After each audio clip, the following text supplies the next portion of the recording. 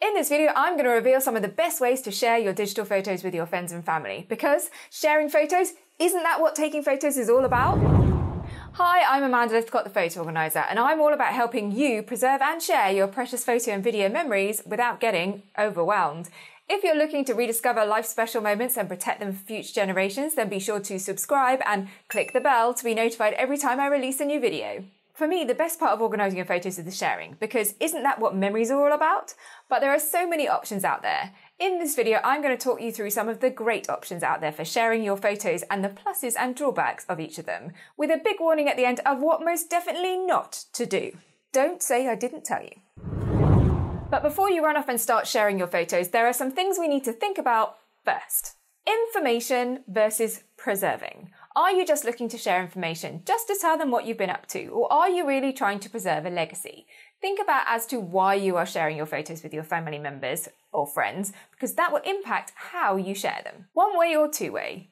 By one way, I mean you're sharing to people and you don't want any kind of input or feedback. It's just, here you go, here's my lovely photo catalogue. But if it's two way and you want to gather input or photos from friends and family, then some of the options are not going to work for you. The type of content you will be sharing. Are you sharing just photos or a mix of photos and videos? Some options have limitations on the lengths of videos or types of files they will accept. So don't get stuck down the wrong road sharing your lovely memories. The quality of the sharing you need. This is a big one and worth some research, especially when loading stuff up to online options. Are they going to compress your files and lose all that amazing detail forever? Now you've had to think about all that, onto those amazing ways to share all your photos and videos. Online apps. For online apps, there are a ton of options that are pretty good for sharing your photos if you do a little bit of work, and they are accessible across both your computer and your phone. If you want to know my views on the top cloud storage options for your photos, then check out my other video linked above. A big watch out when it comes to some of those pesky online apps is that they like to compress your photos to save space and may have limitations on file size. For one-way sharing, you can simply send them an image in a message through text or WhatsApp, or you can upgrade the approach and send them a Google link so that they can see your photo in your folders. For two-way sharing, you can create a shared album on the likes of Apple and Google Photos.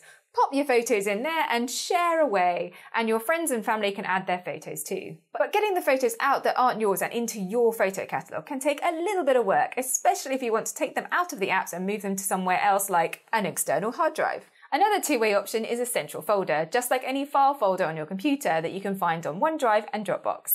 Nothing fancy, but the files keep their original quality and they are easily downloadable to another location, wherever you want to put them. Photo websites. Photographers have been using photo websites to share their photos for ages, and you can do the same for your photos too. The advantage is they are a really beautiful way to share and store your legacy, and because they are for photographers, they preserve the quality of your photos. But it gets a little bit more expensive and you need to make sure that it will stay around forever. You can either give your friends and family free rein by sharing your login details, or you can give them a password protected access and restrict what they can do to just sharing, or giving them the ability to download photos or even add comments to the files. Flickr is a really solid option in this area. And then there is SmugMug, which is a supercharged version, but be warned, to make it look beautiful, it takes a little bit of work. However, SmugMug does have auto-upload of your photos from both Android and iPhone into a private folder, so it saves a little bit of time of loading up all those new photos. Also, naturally, there are some limitations when it comes to videos, as these were really set up for sharing photos. So for SmugMug, you are limited to a 20-minute video. But if you are willing to put in the work, it is amazing. Digital tech. Digital tech, and I'm talking digital photo frames, have moved on a lot in the last few years. It used to be a bit of a challenge to load photos onto them. You needed a card or a USB stick that sat with the frame. I have to admit, I used to have one that used to languish in a box for a while because I couldn't be bothered to keep loading up new photos to that USB stick. But now you can get web-enabled photo frames that you can send photos to your frame directly from your phone, or even email them to the frame from wherever you might be. I love these, and there are a few out there in the market, but I am a super fangirl of NixPlay. They are so cool, and I could gush about how easy and fun they are to use. There are limitations on the length of video you can load, but 15 seconds is more than enough for me. Another great option is to turn your smart TV into a digital frame. So you can link your Google account to your smart TV and it will happily play beautiful photos for you to sit and watch or make your friends super jealous post your next epic holiday. Printing and gifting photos.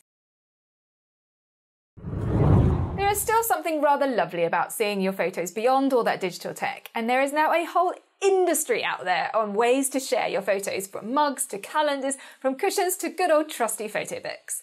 They're a great way to see your photos every day, but for some of the options it can take a little bit of time and investment to build them, like a photo book. But I still leaf through the book given to me by some amazing friends as a gift for a big birthday a few years ago. It is great to see what other people see as your special memories. If the thought of spending time making a photo book fills you with utter dread, then never fear, there are professional photo organisers out there who will make the book for you.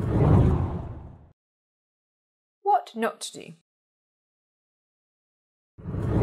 All those options have their pluses and minuses, but now it's time to give you a very stern talking to. Do not, I repeat, do not share your photos on Facebook and expect the quality to be maintained. Facebook compresses your photos within an inch of its life. Don't get me wrong, I'm not saying no to Facebook in general. It is a great way to share and keep in touch.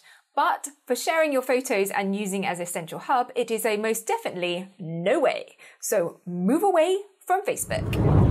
So there you have it, the best way to share your digital photos with your friends and family. Do you have any other great tips for sharing your photos with your friends and family? Leave them in the comments below. Are you struggling to actually start organising your photos? Don't know where to start?